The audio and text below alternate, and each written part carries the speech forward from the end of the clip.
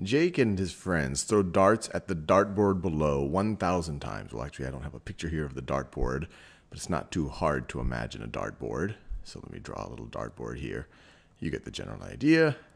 They're throwing darts at a dartboard, and they're going to throw it 1,000 times, and they get a total of 66 bullseyes. So they hit the bullseye 66 times.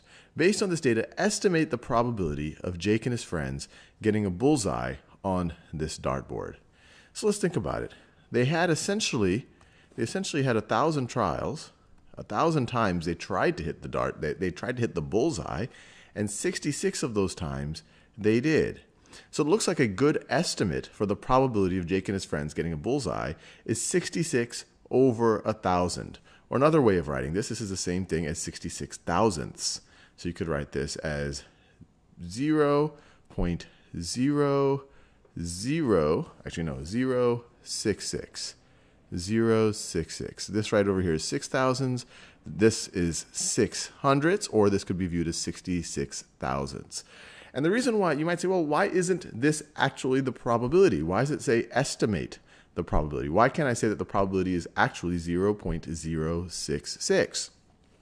And the general idea here is maybe they got lucky this time, or maybe they got unlucky. In fact, there's some probability that even if the probability is very low of hitting the bullseye, that they just got super, super, super lucky this time. So you don't know that this is the exact probability of Jake and his friends hitting the dartboard. This is just based on your sample. You've done the experiment 1,000 times, and you got 66 successes.